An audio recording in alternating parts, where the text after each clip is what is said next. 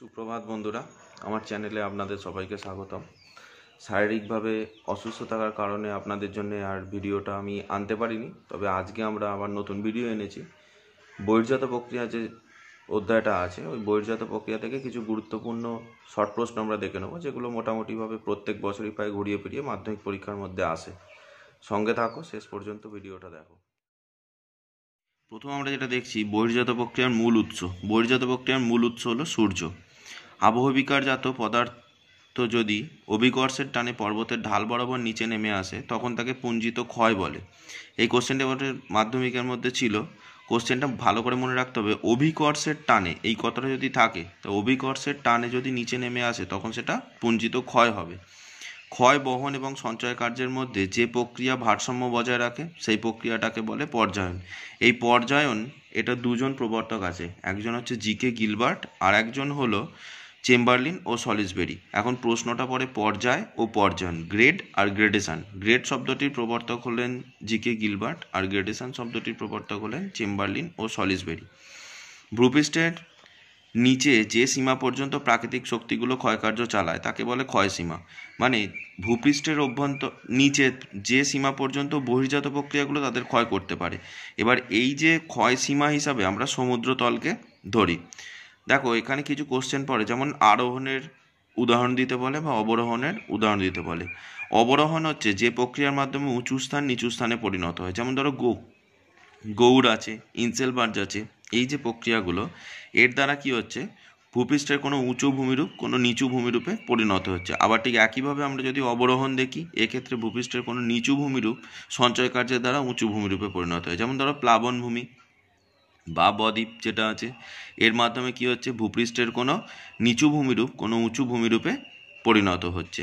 এর পরের যে কোশ্চেনটা আছে, মধ্য এশিয়ার পার্বত্য অঞ্চল বিশ্বের বৃহত্তম জল বিভাজিকা। তা জল বিভাজিকা আমরা কাকে বলি? জল বিভাজিকা মানে হচ্ছে যে উচ্চভূমিটা এক বা একাধিক নদী বা জল প্রবাহকে পৃথক করে, সেটাকে আমরা বলছি জল বিভাজিকা। তা মধ্য এশিয়ার পার্বত্য অঞ্চল হচ্ছে বিশ্বের বৃহত্তম জল বিভাজিকা। এর সাথে যেটা আছে উত্তর এবং দক্ষিণ ভারতের জল বিভাজিকা, প্রচণ্ড ইম্পর্টেন্ট এই কোশ্চেনটা, ম্যাপ পয়েন্টিংয়েও পড়ে, আবার শর্ট কোশ্চেনেও পড়ে। উত্তর এবং দক্ষিণ ভারতের জল বিভাজিকা হিসাবে আমরা বিন্ধ্য পর্বতকে ধরি। এরপর যেটা আছে খুব ইম্পর্টেন্ট একটা জায়গা, সেটা হচ্ছে সিক্সথ পাওয়ার ল, মানে ষষ্ঠাঘাতের সূত্র আমরা যাকে বলি। এর প্রবর্তক হলেন ডব্লিউ হপকিন্স। এখানে হচ্ছে নদীর গতিবেগ এবং নদীর বহন ক্ষমতার মধ্যে একটা রিলেশনশিপকে দেখানো হয়েছে। নদীর গতিবেগ যদি 2 গুণ বৃদ্ধি পায়, তাহলে বহন ক্ষমতা 2⁶, মানে 64 গুণ বৃদ্ধি পাবে। এরপর আমরা যেটা চলে আসছি গিরিখাত। গিরিখাতের এটাকে তোমরা উদাহরণ হিসেবেও ব্যবহার করতে পারো, আবার শর্ট কোশ্চেনের জন্য কাজে লাগে। গিরিখাত যেমন হচ্ছে নেপালের কালীগণ্ডকী নদী আছে, কালীগণ্ডকী নদীর অন্ধগলা বা অনেক ক্ষেত্রে এটা দেখবে বইয়ে লেখা আছে অন্ধগলিচা।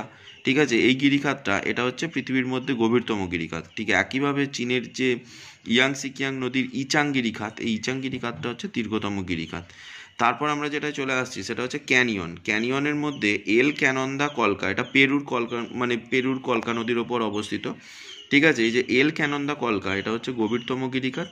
তারপর গ্র্যান্ড ক্যানিয়ন, এটা কলোরাডো নদীর উপর অবস্থিত, এটা হচ্ছে বৃহত্তম ক্যানিয়ন। আর ভারতের গ্র্যান্ড ক্যানিয়ন বলা হয় থাকে তোমার শিলাবতী নদীতে অবস্থিত। মানে ভারতের যে গ্র্যান্ড ক্যানিয়ন, যে গিরিখাতটা, যে ক্যানিয়নটা অ্যাকচুয়ালি, আর গিরিখাত আর ক্যানিয়নের মধ্যে প্রধান পার্থক্য হিসাবে হলে আমরা দেখবো যে এদের অবস্থানগত। যেমন গিরিখাতটা আর্দ্র অঞ্চলে গড়ে ওঠে, ক্যানিয়নটা ঠিক একইভাবে শুষ্ক অঞ্চলে গড়ে ওঠে। আর একটা যেটা চলে আসছি আমরা পরেরটায়, ক্ষুদ্র বা স্বল্প দৈর্ঘ্যের জলপ্রপাতকে র্যাপিড বলে। র্যাপিড মানে হচ্ছে ছোট ছোট জলপ্রপাত, মানে সিঁড়ির যেমনভাবে হয় সেই সিঁড়ির ধাপের মতো ছোট ছোটোভাবে নেমে আসবে। যেমন দেখো, একটা উদাহরণ হিসাবে বলছি, কঙ্গো নদী, এখানে 32খানা র্যাপিড একসাথে রয়েছে, যেটা হচ্ছে লিভিংস্টোন জলপ্রপাত সৃষ্টি করেছে। এই 32খানা র্যাপিড একসাথে অবস্থান করে লিভিংস্টোন জলপ্রপাত তৈরি করেছে। জলপ্রপাতের কিছু উদাহরণ আছে এখানে, এগুলো খুবই ইম্পর্টেন্ট। যেমন ধরো আছে কুঞ্চিকল, এটা ভারতের মধ্যে উচ্চতম। স্যাল্টো অ্যাঞ্জেল, এটা পৃথিবীর মধ্যে উচ্চতম। ইগুয়াজু, এটা হচ্ছে বিস্তৃততম পৃথিবীর মধ্যে জলপ্রপাত। এখানে কিছু নদী এবং তার অল্প কিছু জলপ্রপাত দেওয়া আছে, অনেক আছে, তার মধ্যে বেশ কয়েকটা ইম্পর্টেন্ট যেগুলো আমার মনে হয়েছে যে এগুলো পরীক্ষায় আসতে পারে, সেগুলো আমি এখানে করেছি। যেমন ধরো জামবেসি নদী, এখানে ভিক্টোরিয়া জলপ্রপাত অবস্থান করেছে। নর্মদা নদী, এখানে কপিলধারা জলপ্রপাত অবস্থান করেছে। ইন্দ্রাবতী নদী, এখানে চিত্রকূট জলপ্রপাত অবস্থান করেছে, যেটাকে ভারতের নায়াগ্রা বলা হয়। এরপর ধরো এদিকে আছে সুবর্ণরেখা নদী, যেখানে দশম বা জোনা জলপ্রপাত অবস্থান করেছে, আর সরাবতী নদী, যেখানে যোগ জলপ্রপাত অবস্থান করেছে।